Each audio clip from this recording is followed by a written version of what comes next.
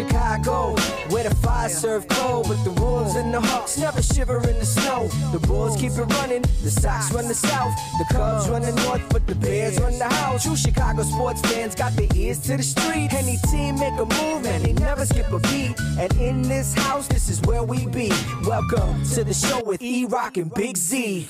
Welcome to Chicago, coming to you from the True Chicago Sports Fan Cave. This is the TCSF podcast with your hosts, E-Rock and Big Z.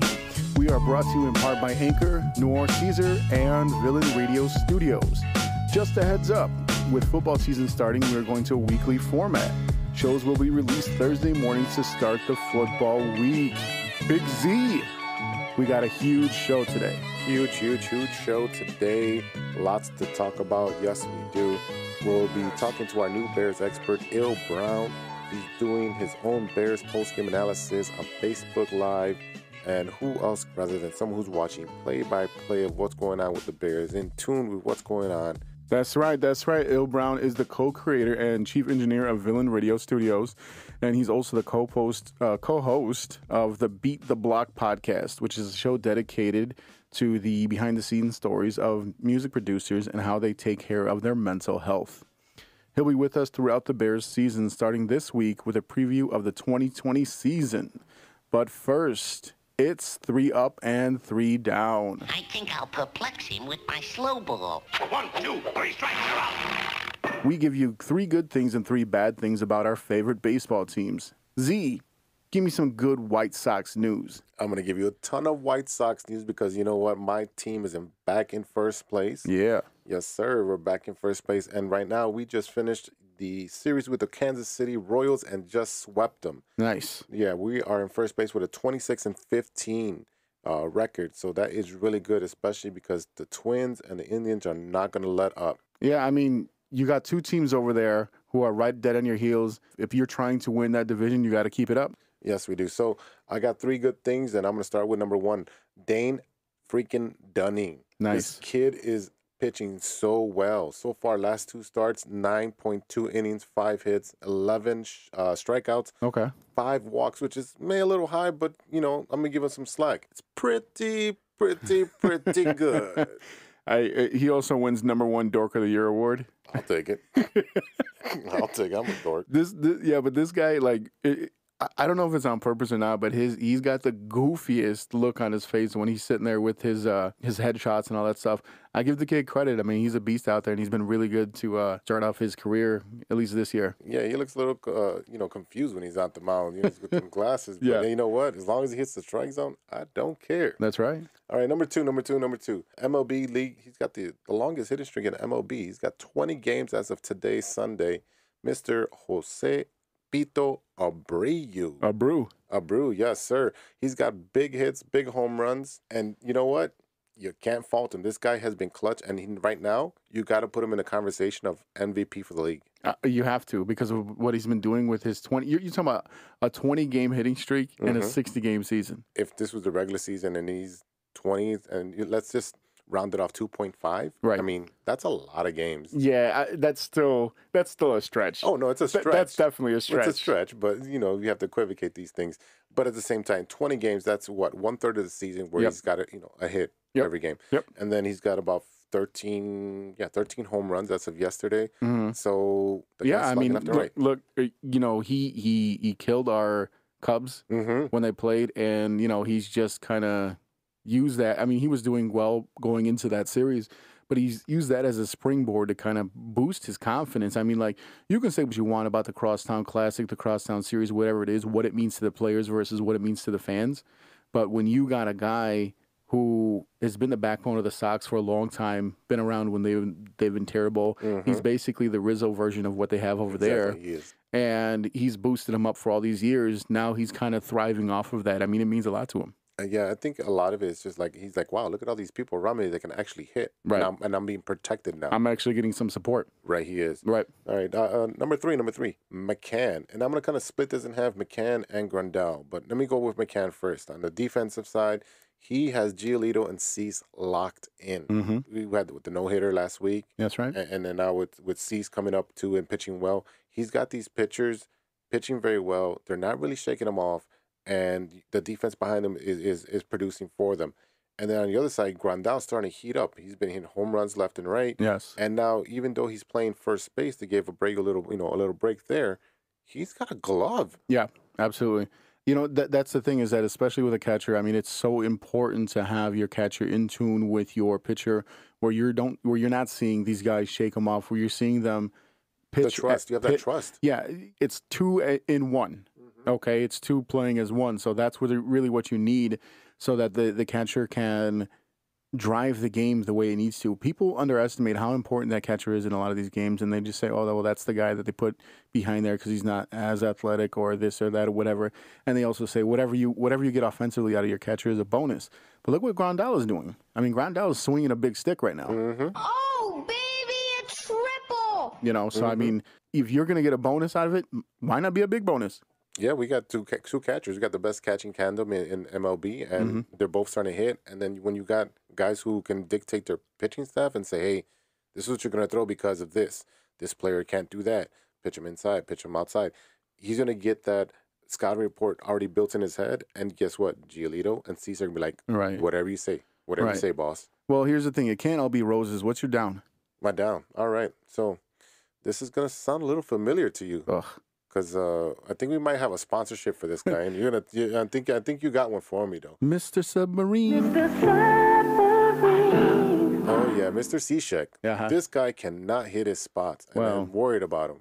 He's got that really awkward arm angle, that submarine style pitch.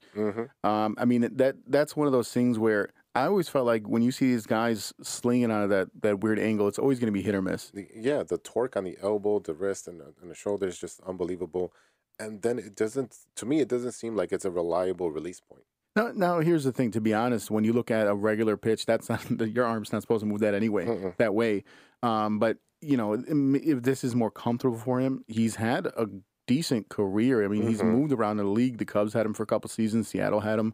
So it's not like he's some weirdo rookie that came out of nowhere and we're like, well, I never heard of this guy. But the thing is that with that style, the idea is that you're trying to change the eye point and the way that the ball is coming into that pitcher to the batter. So the way that the ball is coming in, if it's not really making a difference, and what use do they have a guy for if he's not going to hit his spots? Yeah. So right now, the guy needs to go back to the drawing board. I don't know what he needs to do. We need to put someone else in there for right now. He's just got to clean it up. You know what I mean? Like, I've seen him throw really good pitches, and I've seen him throw all over the place. It's just, and the thing is with pitching is specifically trying to get into that small. I mean, I played darts for years. You bowl on a very regular basis. Right. Your release point and getting into your own head, you could have 3 great games, and then the next one you slip up a little bit, and next thing you know, you're just completely off. So, if you can't make that adjustment on the fly, it's all downhill from there. Absolutely. All right, let's move it on. So number 2 would be injuries. Injuries continue to bite the White Sox, and right now Keiko is going out with his back. And that was today. Yeah, that was today. Right. We'll find out more in the next couple of days. You also have Chase Fry, another back issue. Gio Gonzalez with the groin issue. Bummer with the bicep nerve now. That's a lot of pitchers. Yeah, and that's supposed to be our strong suit. And then Mokada's hamstrings are iffy. My hamstrings are iffy. And he's still recovering from the COVID. He's saying he still feels weak from COVID. Weak, tired. He's not. It goes to show, even professional athletes, which are some of the strongest and most well-conditioned people on the planet, are still being affected greatly by this. Yeah, and then my last point is really, really short. Lopez, garbage. Thank God he's in Schaumburg. Oh, that guy? Oh, I smelled something. We got notes here that says hot garbage. I says, hot garbage, cold garbage, medium garbage. It don't matter because right now it's just all garbage. Yeah, it's garbage. Hey, you know what? I got a match. Let's light this garbage on fire. So are they going to cut the ties with him or what? I don't know. I mean, you got to keep him down. Keep him in the minors. You got to have somebody go over there and start from scratch and fix his mechanics. Maybe it's his mental. I have no idea what's wrong with this kid. But you know what? Let's talk about your Cubs. Yeah. We're looking for positives. Like I said, because of how hot the Sox are, they've been a focal point as far as Chicago baseball is concerned. But the first thing I'll say is through all this turmoil and weak play, they've still managed to stay in first place. Now, granted, the fact that the Cardinals didn't play for that time probably gave them a break. But, right now, they're still sitting at a pretty good record. We're talking about a 23-17 record. Right now, Saturday or Sunday. Sunday, good Lord. I don't even know what day it is with these weird long weekends. Right now, Sunday, they haven't played yet today, but they are in a 2-game losing streak because they lost that doubleheader yesterday to the Cardinals. They won one of those games, but by winning that first game, that's what kept them in first place. Right now they're still in first place, and that's something to be positive about. Yeah, but I mean, your Cardinals have been there every year with the Cubs. Yes. No matter if the Cubs suck or the Cubs are really great, the Cardinals are always there on your butt. And recently the Brewers. And recently the Brewers, but the Brewers are going to fade off. They fell off this year for sure. The Brewers are up and down. Either they're right there or they just they crumble under the pressure. But the Cardinals, no matter what, they've always been there. Right. And that's the surprising part is that sometimes they don't have big names, and sometimes they do. And guess what? It doesn't matter who they put out there. No. They're going to compete with you. No. And you can't take that for granted. Well, no, and that's what the Cubs always strive to be, is be a model of the Cardinals, because the Cardinals were so good for so long, and they were just very consistent with what they did. And that's what we always strive to be as far as the Cubs are concerned. And now that we have our stars, the thing is that the difference between Chicago and St. Louis is you're talking about a much bigger market. So there's much more criticism on the Cubs than there are the Cardinals. So when they actually have to sit there and prove it, the Cardinals, because they've been playing so good for so long, going back to La Russa, that it's okay if they're not winning the World Series every year. With us, it's panic mode, panic mode, panic mode. Well, now that you got the taste of it. Yeah, well, that's really what it is. I mean, lovable losers don't exist anymore. No, that era's gone. Yeah, that's long gone. Now you set the bar so high. Now you've got to compete. Well, the thing is, too, is you're looking at all these players that they gave away. I mean, all over the place. And you had to do that in order to get to where you needed to go. But there were some decisions that were made that, are regrettable. But you always worry about the current championship. You don't worry about, 5 years from now. We're trying to win right now. So, I mean, I look at both sides of the coin when it goes to something like that. Being a GM is very hard. Absolutely. Okay, you don't have a crystal ball. You can't tell whether this player in single A is going to turn out to be your best player. Right. Tatis. All right. Well, here's a good player. Here's a good player. Ian Happ. Happy is out there killing it. We're recording on September 6th. And he's currently got a .310 batting average, 12 home runs, and 24 ribbies, and that leads the Cubs. I think he leads the MLB in OPS. I'm not sure. He might be. I saw that yesterday. I'm still trying to figure out what that stat is. There's too many letters in the baseball now. Yeah. That's extra base hits and home runs and power and all that. You see, that's too many, man. What happens? Give me a stat and let me run with that, okay? I'm finally bringing stats to my part. You just want to divide? Yeah, I'm just trying. I'm trying to bring a little bit of numbers here. I'm not good at math. But yeah, I mean, I'm so glad to see him doing well after his struggles last year. I mean, I guess you know what he did to start the year when they were all stuck. He started a podcast. You did? Yeah, so I guess starting a podcast can launch your career, huh? Hey, a chance for us. Yeah, let's go. And third, I'll say, again, my man, Cy Darvish. He had 11 strikeouts in his last start, and he's on a 7-game win streak. Oh, that dude is dealing like he's a blackjack dealer, right? Yeah, absolutely. This is what you're going to get. You're not going to hit it. Don't worry. Now, his array of pitches where I said he was mimicking Japanese alphabet shapes is paying off. Cobra Kai. Hey, great show. Yeah.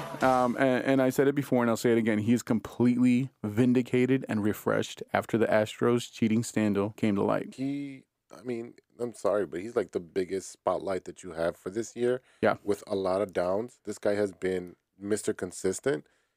And you know what? He's going to prove it to everybody by winning the Cy Young Award this year. It looks like he's headed that way. I do have downs. Oh. They're big downs. How many you got? Well, I got Javi, who I absolutely love. I mean, I said before that Javi was basically the new version of Sammy. Okay. No matter who you are, you love to watch Javi play. You'll come to the park to see Javi, even the Cubs are bad. Yeah. Okay. But he's completely reverted to his old ways. He's swinging for the fence every single at-bat. Now, last show I gave him props for hitting 2 home runs in the same game against the Tigers, but it looks like that was a complete fluke. He just happened to make contact, and there's 2 large swings.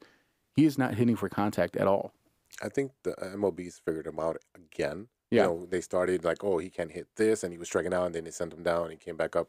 Each made some changes, but now they just adjusted to him. His biggest weakness has always been the high fastball. Oh. He swings at that every single time. You see, if you're up 2 strikes, throw that high, and he's going to swing through it. Yeah, he's like that girl in League of Their Own. Like the high. It's I like the fast ones. It's like a tennis racket with no net.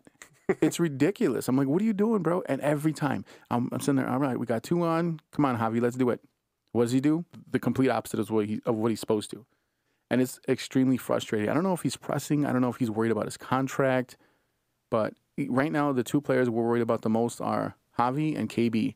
And, I mean, how am I supposed to pay either one of these guys right now? I mean, you're going to pay Javi. I don't think you're paying KB. I think KB walks at this point because, you know, the trade deadline left and he was hurt and you couldn't do anything with him. You lost that bargaining chip, which, to be honest, you should have pulled a Bill Belichick and traded him a year early instead of a year late. They should have traded him for Arenado when they could. Right. I mean, I would have absolutely loved that. I would have loved if they could keep both. I said it before, but all right, number 2. Yeah. Bullpen. I cannot stress this enough. The Cubs will not go anywhere in the postseason with the way the bullpen is. I know it's been a long weak point from the start, but to actually see it is so damn depressing. Yeah, this bullpen, if you put it against the Dodgers, San Diego, Atlanta, guess what? You're throwing batting practice. Yeah. These guys are going to hit home runs after home runs on you. It's depressing to see the collapse of what we thought was. I mean, this is not what we thought. It was a very good team. We watched them. This has been the highest high Cubs fans have ever had, as far as like, you know, the living Cubs fans. I'm not talking about the ones from the 1900s. You're talking about the current stretch, right? You know, this is. We got to see, you know, people's grandparents that watched the Cubs for 75 years win a World Series. You know, it's been extremely emotional for the past, you know, 6-7 years. But I mean, like, right, but this is coming to an end, and it's sad to watch. Now that not that they won, the button, you know, that big red button that says reset on it. Yep. That's what happened. That reset button hit. Yeah. And it's year 1 right after. And guess what? You haven't won one in what, 4 years? Okay. And I'm not going back and forth with you. I'm just saying when you win one, the reset button gets hit, and it's like how long since you've won one. But again, I'll go back to the Cubs, and let's be honest here: the Cubs, more than the White Sox, have way more pressure on them to win. Most definitely. If the White Sox win, it's a bonus for the city. If the Cubs lose, everyone loses their damn mind. Well, because I mean, let's just keep it real. There's more Cub fans in the city and actually in the nation than there is White Sox fans. WGN. Right, and that's fine. We've covered this. And if you haven't heard it, well, go back and listen to the other episodes and listen, and then come back to this one. What I'm saying is that there's more Cub fans than Sox fans, and I'm okay with that. I'm a faithful Sox fan, and there's a bunch of us out there they are, and we get a lot of crap for it, but whatever. I don't care. But the end of the day is you guys won your championship, the reset button hit, and now your expectations are even higher. Mm-hmm. You were the Lubaloo losers, and you were like, oh, yeah, we're 500. Oh, yeah, we're in second place. Mm-hmm. And you creeped up, and you got, oh, we're in the playoffs. And then you go back to being crappy. But you guys were okay being lovable losers. But they're not crappy. That's the thing. That mentality has completely changed. No, I agree, but they're not a bad team. That's the problem. That's the frustrating thing. They're not a bad team. They're underperforming. They're an underperforming team, and that's a big difference because they're still in first place. Yeah, but they're not performing to what? Like if I gave you their baseball cards from last year, if I flipped it over and I said, okay, this is their numbers, they're not performing nowhere near that. No, they're not. Besides Darvish, right? Nobody's doing it. No, I agree. And Darvish has been the bright spot because he's had might be one of the best stretches of his career. Right. You know, so I mean, like the phrase you're looking for is not playing up to the back of your baseball card. Mm-hmm. You know, and that's true, and that's what is so frustrating. Definitely. We watched all these guys come up and thrive and do all this stuff, and then one by one we watched them go by the wayside. We watched C.J. Edwards, who was magnificent at times, gone. Okay, Pie face. Huh? Pie face. No, C.J. Edwards. Oh no, who's Pie face? No, that was Trevor Cahill. Trevor Cahill, big face. Yeah. No.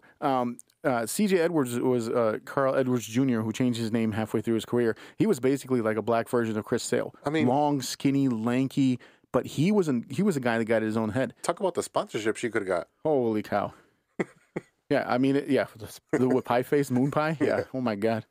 But yeah, I mean, you go up and down as far as the offensive lineup, and it is absolutely depressing to see Almora never develop. Mm-hmm. Okay.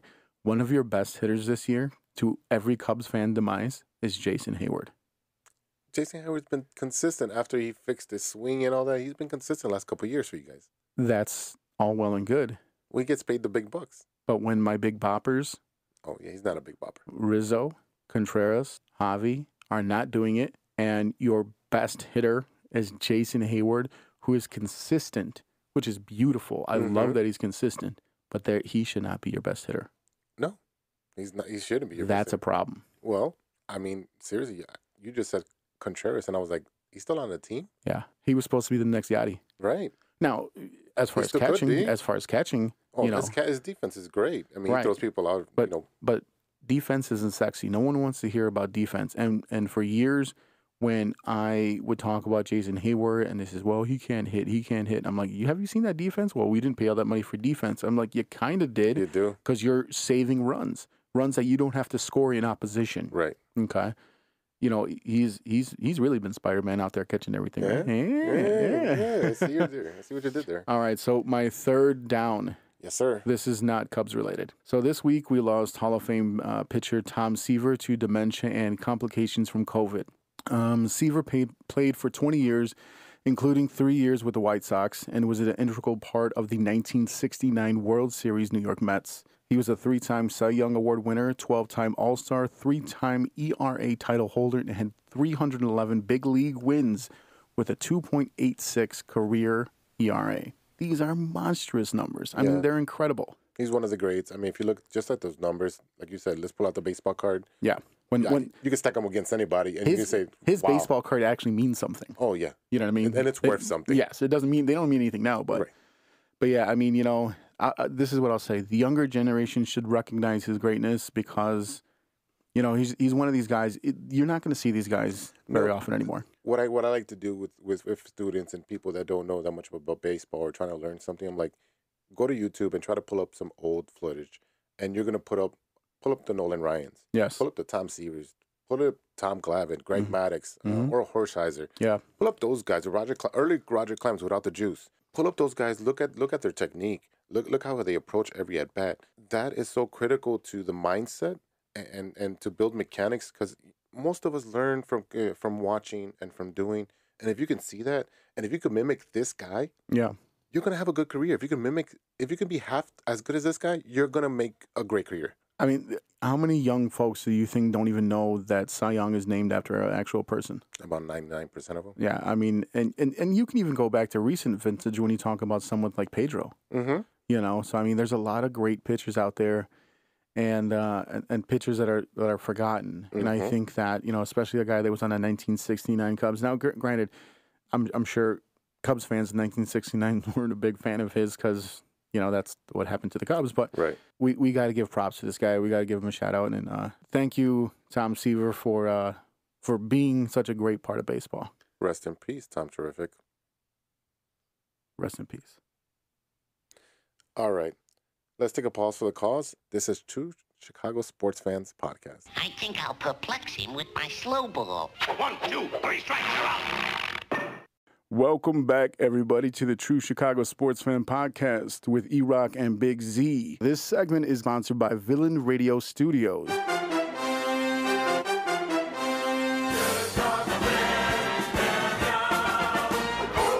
And we are here with a brand new contributor. This is Il Brown. He's our Bears expert, doing all his analysis on Facebook every single game. Been watching this cat give us all the information and break it down. So I said, you know what? Let's bring this dude because this is the guy that we need. Welcome to the show, man.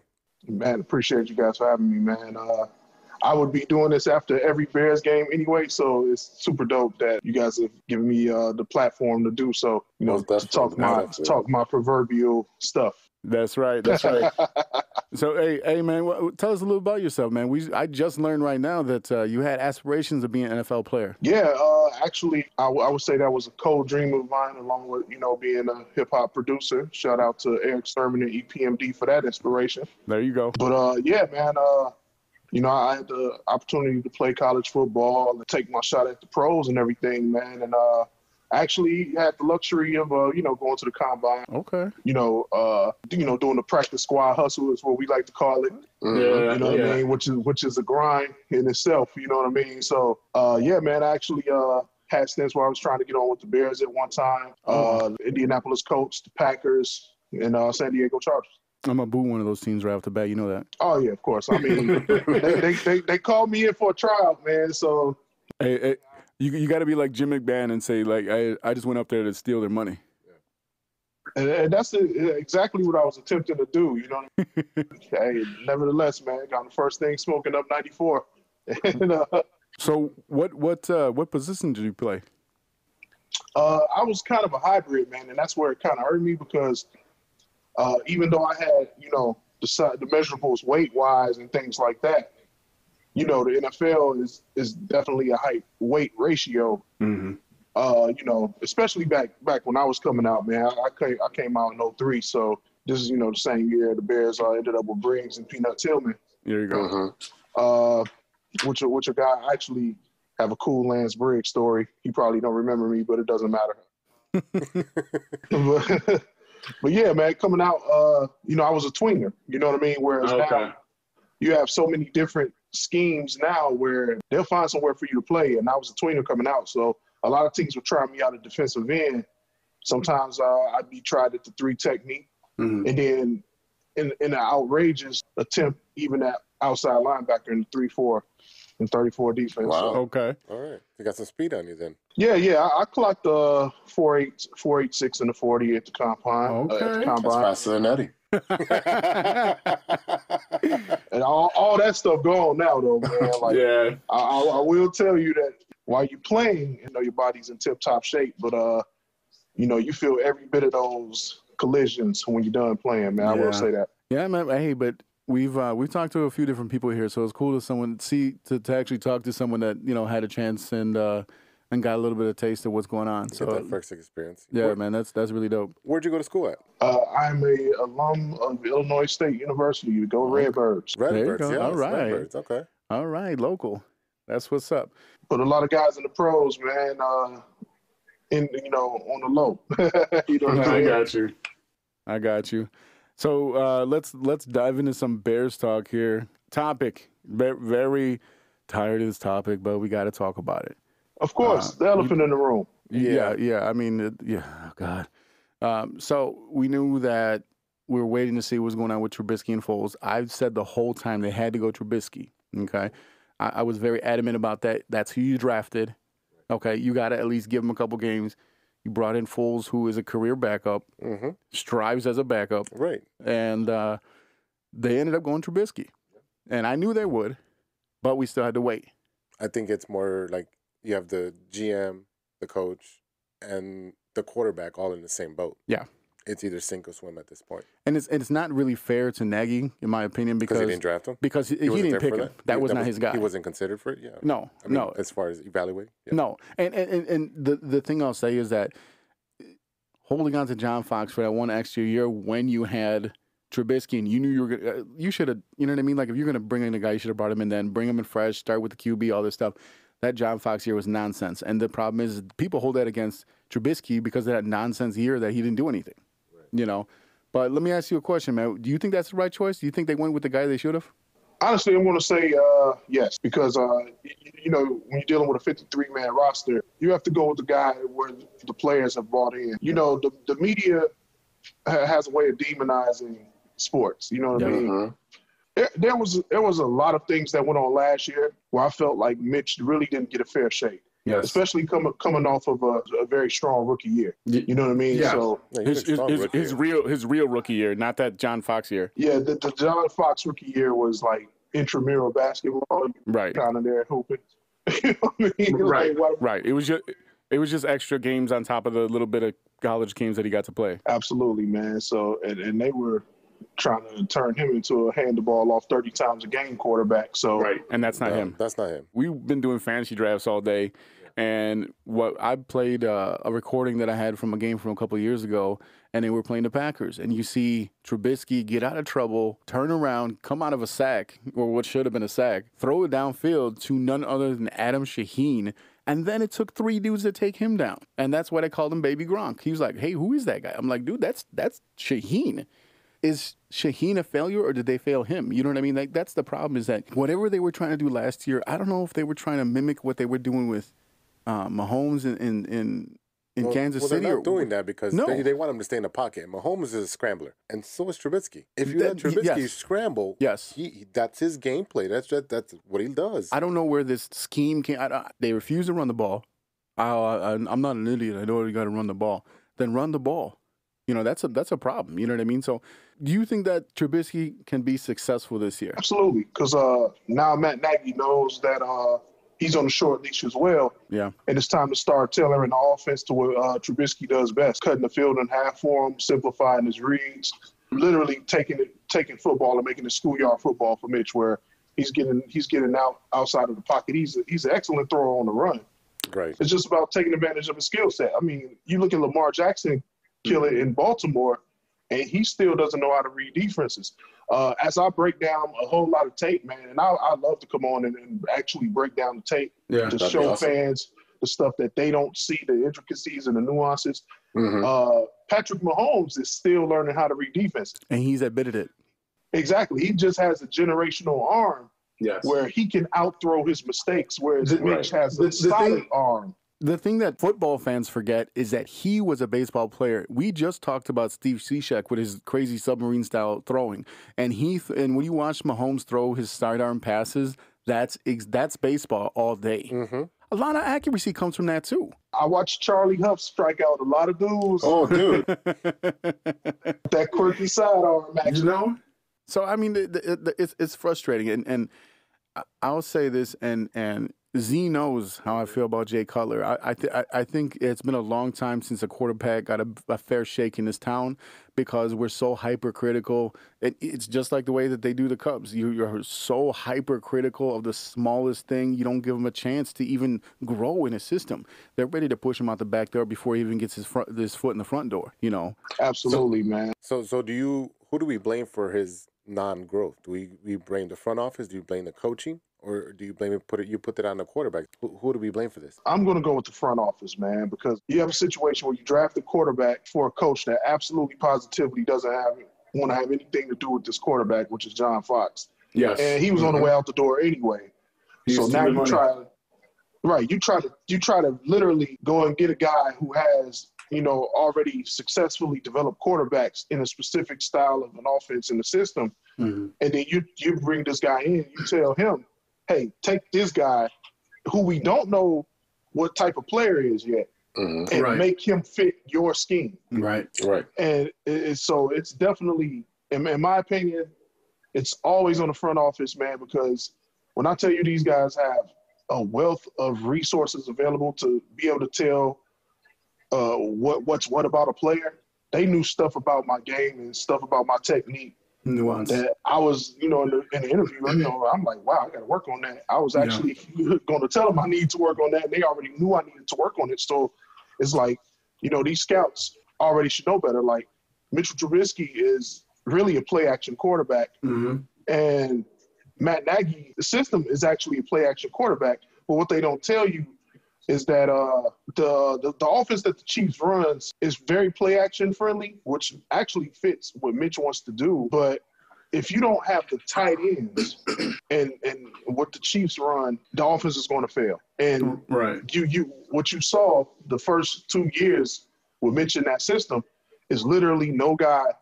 that could dominate the scene. Or the middle of the field. It was night and day what you saw with those 2 seasons, because the first season they were able to utilize Shaheen. They were able to use and utilize Trey Burton. Now, whatever happened to Trey Burton happened to Trey Burton. I mean, like I gave Z here a quiz. I'm like, hey, I'll give you a quarter if you can tell me what team Trey Burton's on right now. And I had only known because I'm over here looking for a tight end in draft, and he's in Indy right now. 90% of anyone would no idea where the hell he is. Now, I'm going to ask you a question. There's a hot button issue, especially with the fact that Deshaun just got a deal. Pat Holmes just got a deal not too long ago. And this goes all the way back to, we're talking about scouting. We're talking about how much information and how much background these teams are actually doing on players. Do you think that the selection of Trubisky had anything to do at all with race? Absolutely. Okay. You have to understand who Virginia McCaskey is as a person, and not saying she's racist or anything like that, but I mean, let's be real. They've gone years trying to get the stereotypical square jaw white dude to represent the Bears and be the face of the franchise, and for whatever reason, they just haven't been able to connect. I mean, in my opinion, is Eric Kramer had like the best season as a Bears quarterback in recent memory. But man, the Bears' preference is always going to be that guy that they can roll out in front of the camera and be every bit of the stars they are on the field. That. Now you say that, but Jay Cutler wasn't that type of person. No, he hated the cameras. He hates the cameras now. I mean, I can't believe he still has an Instagram, but he hates being in front of the camera. And I don't want to diagnose him because I'm not a doctor, but he seems to me to be bipolar. It might be. Well, I do have a little bit of inside information about the Jay Cutler trade. That was at a time where the McCaskey family was very much so hands-off how they dealt with the general managers. Okay. So they never really approved of the Cutler trade. It was one of those things where they said, hey, we're going to let you do your job, but if this Cutler situation doesn't go well, you're out the door with him. You know what I mean? So whereas Matt Nagy, if this doesn't work out with Mitch Trubisky, will have the opportunity to go and get his own signal caller. Which he should. Yeah. He absolutely should. Like as an X's and O's guy and as a developer of quarterbacks, it doesn't get much better than Matt Nagy, man. Like I've broken down a lot of his film, and even on plays that have not been successful, I understand how he's trying to scheme for the personnel that he has, and it's like apples and oranges compared to the type of personnel that he actually has. Yeah, has access to, and it had access to in Kansas City, where Trey Burton and Adam Shaheen are solid prospects. But Travis Kelce, yes, a Hall of Fame caliber tight end. So now with that tidbit that you just put there, let's say the Bears don't get into the playoffs and Trubisky's out the door. Yes. Okay. I was just about to ask so, this. With your defense window pretty much starting to close at this point because we're on the other side of it, we got about maybe 3 years left with this defense. Maybe I don't know. I mean. What do you do with your quarterback situation? Are you going to draft a young buck? And well, you can draft a young guy. I mean, right? Here's the thing, and I was literally just about to ask this: is going into this season. Let's say they bomb. And they get another shot at like a number 2, number 3 pick.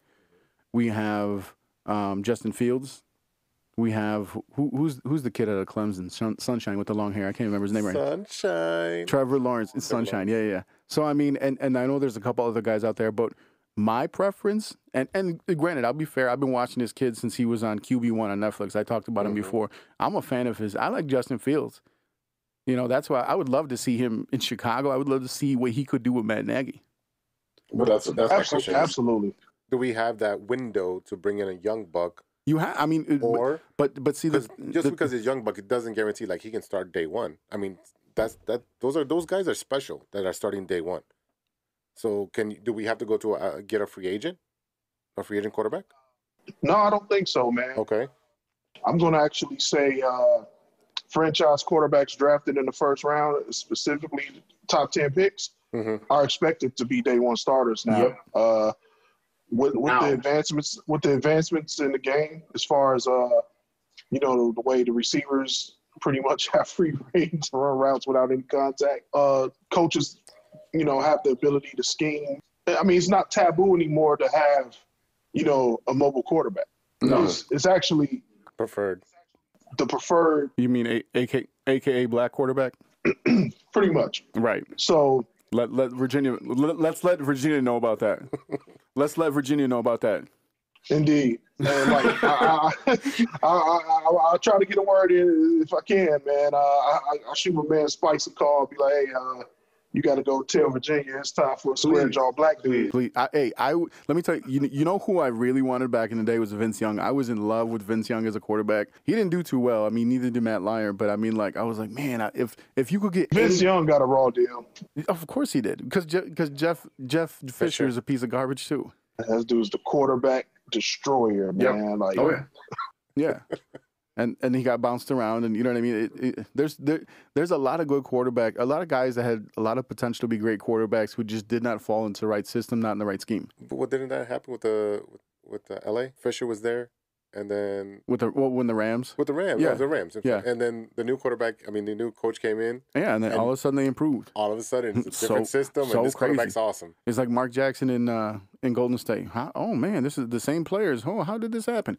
Well, leadership changed. Yeah, Steve Kerr. Leadership changed. You know what I mean? So when we talk about Matt Nagy's scheme really, really needing tight ends, do you think that Cole Kmet and Jimmy Graham can be those players that they really need to help this scheme out? Yeah, absolutely, man. They're actually the prototypical type of dudes that you need in that offense. Even just their presence is going to add a whole different dynamic to the offense, because safety blanket. These guys are legit 6'6", 6'7" dudes that can run, that can move, that can occupy linebackers and safeties. You can't ignore them.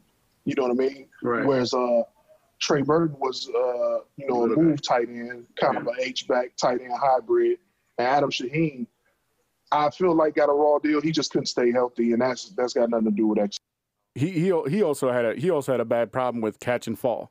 Like the ball came near him. If he got his hand, who was there was another guy. He looked like a villain from a Super Mario movie, and he would every time he catch the ball, he just fall. He was a terrible tight end for the Bears. I can't remember, but he was like 6'9". You're talking about you know who I'm talking about? Kellen Davis. Yes. Oh my God, yes. He was just a monster, but he was like very unathletic. He was just there because he was big. It felt like, it was like Taco Fall of the NFL. Oh boy, dude was such a physical specimen, man, at the position that if he could have just put it together, man. Yeah. My goodness, you're talking about a guy with all the tools. Yeah. Yeah. But you have to have it. What do you say about the people that will talk about Jimmy Graham and saying, hey, last year you had Aaron Rodgers and you couldn't do anything. So what makes you think that you're going to do anything here in Chicago? How can we believe in Jimmy Graham? With a couple of quarterbacks who, haven't been very good. Well, I'm going to be the contrarian when it comes to Jimmy Graham not doing nothing in Green Bay. Okay. 7 touchdowns is 7 touchdowns. Okay. So even if he only serves as a red zone target, yeah. Opens up the field for everybody else. Cole Kmet will be everything else. He's going to be the exceptional blocker, the guy that just needs to get adjusted to the speed of the game. I love that draft pick, by the way, man. He's a local kid. Yes. I've seen him a lot. Yes. And when I tell you, I'm not going to, curse him putting a baby Gronk, this, that, and the third name on him, but he's going to be exactly the tight end we need in Chicago for the next 10 years. I'm a big Notre Dame fan, and I was thrilled when they made the pick, and I talked about it. I said, I'm thrilled. I've been watching Notre Dame tight ends come in this league for years. These guys have been floating around for years, and they do decent. Some have much better years than others, you know what I mean? But the two that are big right now are getting old, and I can't wait to see what Cole Kmet's going to do out there. I was so happy they drafted him. Well, we just hope that he's going to be the answer that we've been waiting for since, I don't know, who was our last good quarterback? Tight end, I don't know, Greg Olsen. Yeah. We've had a couple of good ones, man. Greg Olsen, Desmond Clark was nice. Desmond Clark, yes. Yeah. Desmond Clark was decent. I remember, but he wasn't a guy that you were like, you see. Put it this way, he was not in your top 10 on your fantasy team. You know what I mean? He wasn't a name that you seek out and stuff like that. You know what I mean? That's what here's the problem is that we very rarely on offense have like a sexy name on offense, and that's, we rely on the defense and every time. And now that we're in an era of, the offense being so important and the running back not even counting half the time. I mean, like we are so hungry for that sexy name, that sexy player. On the Bears' offensive side, we're just thirsty for this, and we can't wait to see if somebody can actually do something. Yeah, well, Cole Kmet will be a George Kittle level player for us. I hope he's so. He's in a perfect scheme. He's super smart. He's super athletic, and I'm gonna give you guys a tidbit. He starts in Detroit. Like, he should be. Yeah. He should be. A lot of people thought Jimmy Graham would start, but what you have to understand about Matt Nagy's system, like when he was OC and when Andy Reid let him be the OC in Kansas City, that they run 2 tight end sets. Yes. Like 60% of the time. So you just need one guy that's going to be the answer long term, and then your second tight end just needs to be a scheme fit. And that's what Jimmy Graham will bring to the table. So now you're getting 2 additional red zone targets along with Allen Robinson, along with Anthony Miller, who's actually pretty good in the red zone. He's good, but that shoulder can't stay healthy. That's a problem. He's had a really good camp, and that kid's progressed 100%. I'm a big fan of his. I'm a big fan of his, but his shoulder almost fell off twice. You know, that's they show him walking around, that thing's dragging on the floor. I'm like, bro, shoulder's not supposed to do that. Your arm is supposed to be up towards the top of your body, not by your knees, man. So yeah, I just mentioned running backs, and right now we got Monty. He's injured with that groin injury. That is not a fun injury. That's very hard to recover from. Right. Have you had a groin injury? I have, man. And it's very tricky to deal with a groin injury because you could wake up one day and feel fine, and then the wrong step, the wrong pivot, and you're right back to square one. But, you know, those guys have the best of the best, you know, medical attention and trainers and everything. So here's the thing. I've been preaching for a while. I've been asking and begging, please bring in Devontae Freeman. I'm a fan of his from back when it was him and Tevin Coleman back in Atlanta. And the only reason he's not in Atlanta now is because they got Todd Gurley. So now with this week, he went over and visited with Jacksonville because they dropped out on Leonard Fournette. But, I mean... Why are we not chasing these running backs? We're looking at Fournette. Got released. Where did he latch on to? Of course, he went to Tom Brady's team. You know what I mean? Then we got Tampa Bay, Tom Brady. Oh, yeah, look at that! You just figured that out. I just figured that out. Wow. TV. Why do you think he went there? Yeah, and then you got Peterson got released, and right away he got sent to or they picked him up in Detroit, and we got to face him week 1. You know what I mean? So. What are we doing, man? What do you think about Freeman? Do you think he's someone that we should be bringing in or at least looking at? It depends on where we at with Montgomery. For me, them not making a move in free agency lets me know that he'll be ready to go week 1. And he's already showing up as questionable on the injury report. So he'll be ready to go. Do you believe in him? Oh, he's a dog, man. Like I watched a lot of film on him at Iowa State. I actually had a chance to spend some time with Coach Castillo at the Combine like many years ago. Okay. And when I tell you that the offensive line is going to be like night and day from the last couple of years. I hope so. Good to hear. That guy is sometimes you have rare coaches that are just like, you know, the whisperers, what they like to call them. That guy's the offensive line whisperer, man. You spend a couple of hours with the dude, you're going to be a better player. Yeah, we were going to swing into our offensive line. That was our next question we had on our list. So, I mean, what you're telling us is phenomenal. I mean, that was going to be our next point of our topic. Right, and that just goes to to the point that we were watching that earlier game, and when the offensive line held, even though there was a rush coming on his blind side, he curled around, saw his target, made an accurate throw, and the guy was down, 8 yards after the throw. That's 13 yards. And he got the yak. Right, that's what I'm saying. We're just getting the yak. And give him the you're saying opportunity. the offensive line is going to hold a little bit better, and now we've got more weapons. Right. You got tight ends that can block or they can catch, and you got 2 healthy wide receivers. Well, that's a lot of weapons. Don't forget. I mean, they also got a bunch of these receivers waiting in the wings. We got Riley Ridley. They got the kid they just drafted right now. I can't remember the name top of my head. He had a hell of a camp too, Mooney. Yes. And he was someone that when we went down our initial list of what was it, like a month ago. I mean, I didn't know much about him. There's a lot of guys, but I mean that's just when you get a lot of players come from these smaller schools, directional schools. You don't know a ton about them until you really start digging deep.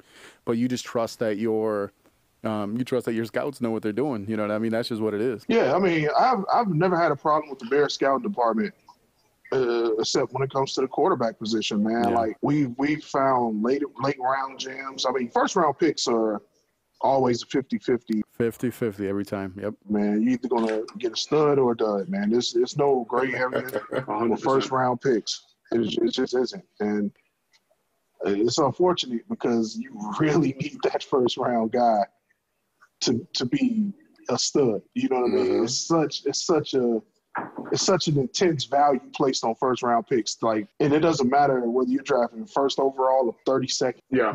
That guy in the first round is expected to be a franchise player, whatever position you're taking him at.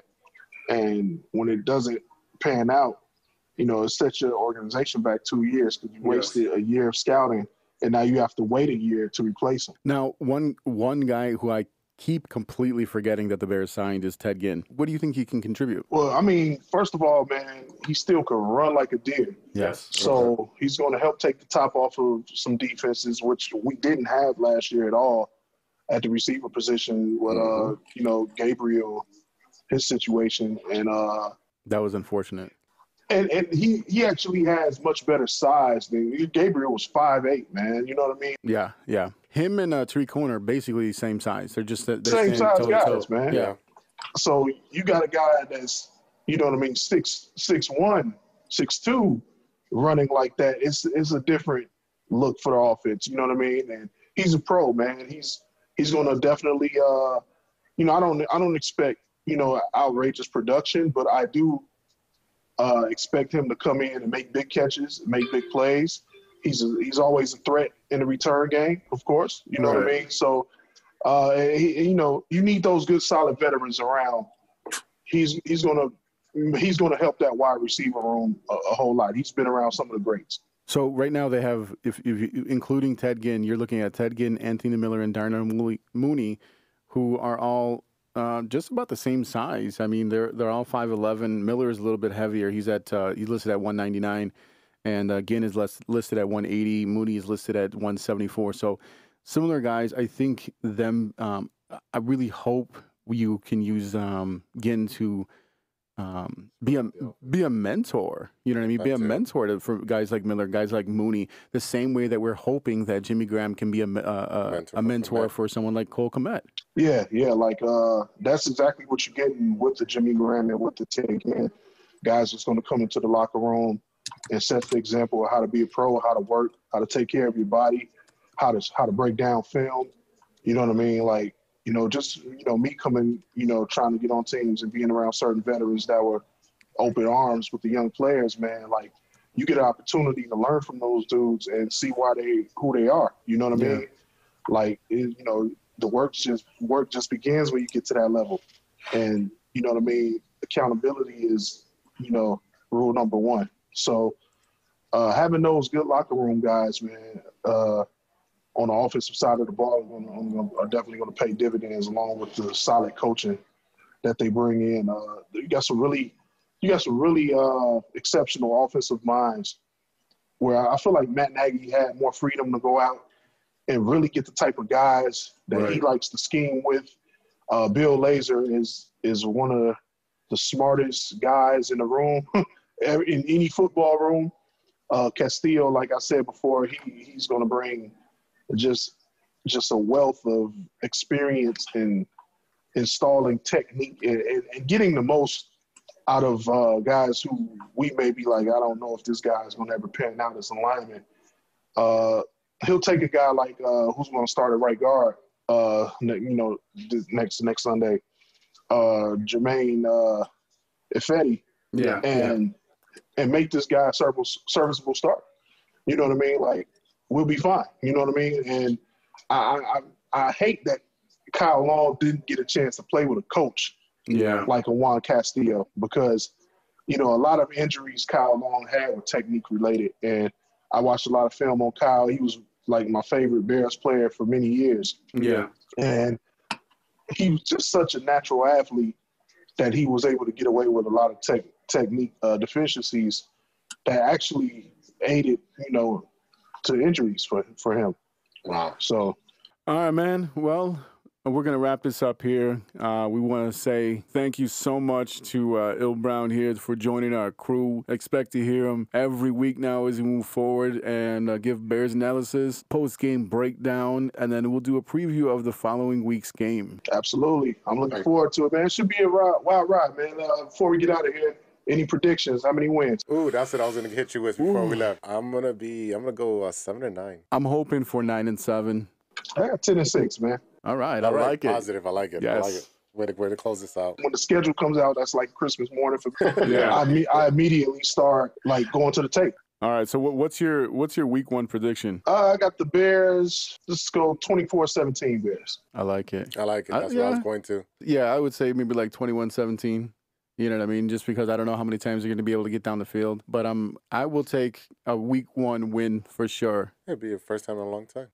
All right, everyone. Our contributor today is Il Brown. He'll be with us the entire season. Check out his podcast called Beat the Block Podcast. It's on all major platforms. And check out Villain Radio Studios as well. All right, Il. We'll check with you next time, all right? All right, been a blast, man. Looking forward to next week. Let's do it. Take care.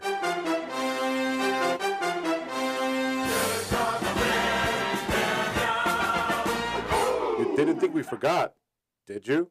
It's time for Stirring the Pot. Yeah, it's time for Stirring the Pot. Oh, boy. What do you got for us? We're going food again. All right.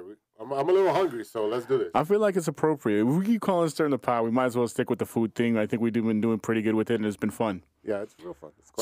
So what was it? A couple of days ago, you and Mike Latched came over to watch some NBA Game 7, right? Yeah, it was fun. Good times. And Mike Latched goes, "Hey, what kind of snacks you gonna provide?" Yeah, what kind of snacks you gonna provide? I says, "Okay." So I went and grabbed some Doritos and some pretzels and all types of stuff. So today's question is going to be about Doritos. Yes, sir. Some old school Doritos, not the new stuff, not the spicy chili, not the taco, not the flaming hot. We're talking about red and blue. Red and blue. Red and blue. Nacho cheese and ranch. Yeah. Oh, no. Yeah. Nacho cheese and Cool Ranch. Cool Ranch. All right. Which one is going to be, man? I'm going Cool Ranch, brother, all day, all it's night, the baby. worst. That's the worst one. That is absolutely the worst one, bro. If you're going to go with the Doritos, you got to go with that original, with that nacho cheese, man. Yeah, see, the thing is, the Cool Ranch, I get the little bag. I'm good with that. That's enough for me because I don't eat a lot of chips. But if I do the regular red Doritos, man, I'm putting a lime in it. I'm putting some Valentina or some Tapatio on that. I'm hooking it up, man. Extra. That's extra, bro. When have you ever heard? So Doritos is supposed to be based on nachos, on tortilla chips and stuff like that. Right. Where in Mexican culture is Cool Ranch from? I don't know. At least nachos make sense. Nachos, they got the taco flavor. They got that's what I'm saying. Even the spicy chili, even the. All I'm gonna say now, there's a Tapatio flavor for Doritos. And that's my favorite flavor right there. Guess what? There's no Tapatio Cool Ranch. You know what? I'm going to get a small bag and I'll put some Tapatio. I'm going to get back to you, see how it tastes. Oh, man. All right. Hey. All right, everyone. That's all the time we have for today. Our Bears segment was brought to you by Noir Caesar. Visit noircaesar.com for more information. Huge thanks to our new Bears contributor, Il Brown. Don't forget to check out his podcast, Beat the Block, which is available on all major platforms. Shout out to Ronesh, our producer, Jay Soto. Shout out to Mike Logic and Ideal from the AllNet Podcast. Check them every other Monday, especially now during the NBA playoffs. Don't forget to check us out on social media.